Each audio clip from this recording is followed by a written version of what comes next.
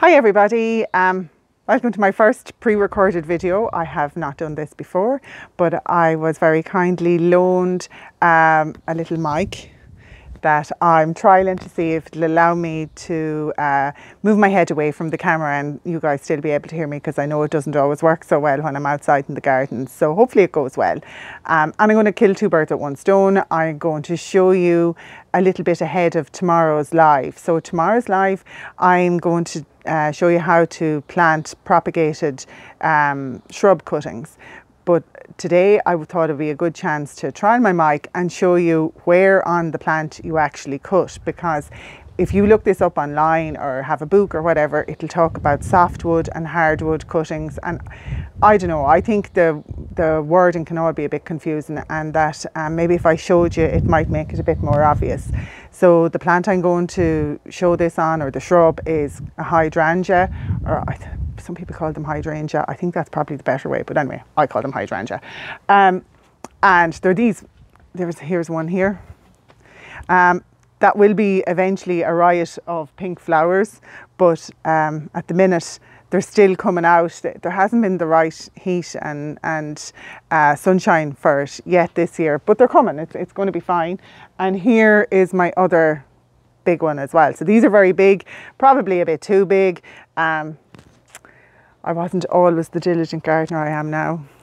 So I let them go a bit mad, and they're hard shrub to kind of cut back, because if you cut them too hard, you'll lose flowers for a year, and I love the flowers more than I love a tidy garden, so they're kind of a bit huge.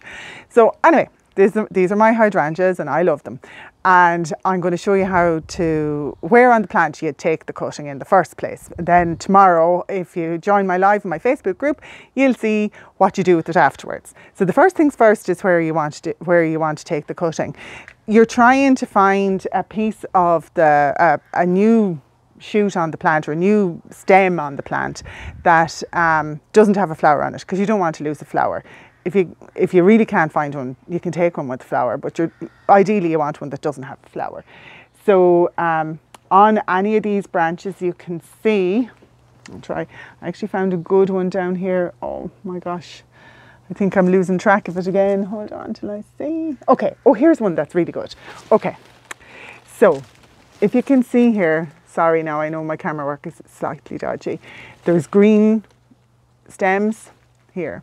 These are the new growth. So these are stems that have grown since this year, like maybe since March, and it's been growing little by little by little. And if you look here, it's coming off a brown stem. So the brown stem is last year's growth, and this year's one will eventually go like this as well.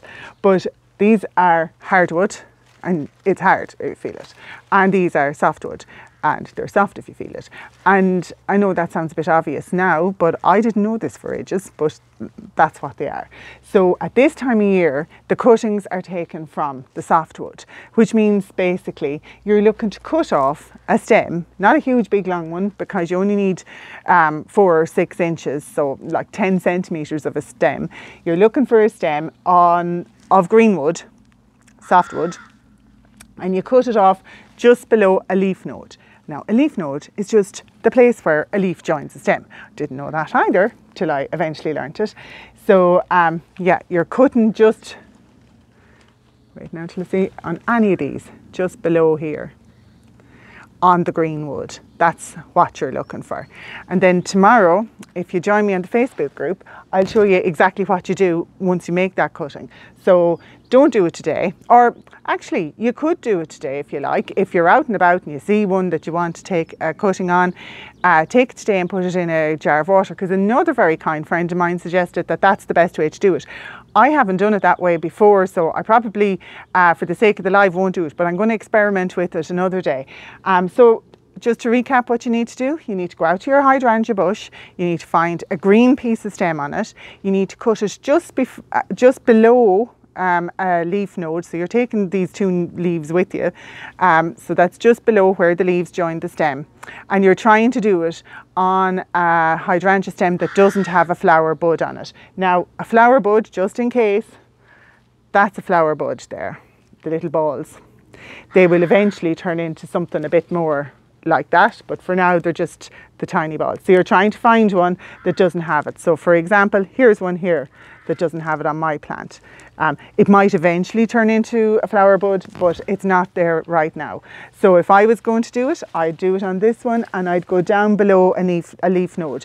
Remember, if you can always try and take it at least 6 inches long when you're taking it, because you can always trim it, but you can't make it any longer. So, so try and take your stem about 6 inches long, just below the leaf node on the green wood, and I'll see you tomorrow and we'll show you what to do with it. Okay, take care. Bye-bye.